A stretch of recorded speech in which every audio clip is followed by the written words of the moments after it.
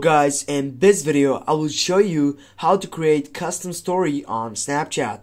Firstly, get up to your camera section by getting up to your gallery on your left wing and getting a photo, or you can just type on the stop section to get up that photo right now. And what you need to do next is just simply go for send to, and when you're going for my story, for example, just click on my story and go to that my story section. Now here, when you set my story, go and add it to that story and quickly go to your story and go click on that three dots. Now when you go for the three dots, go to story settings and go for custom.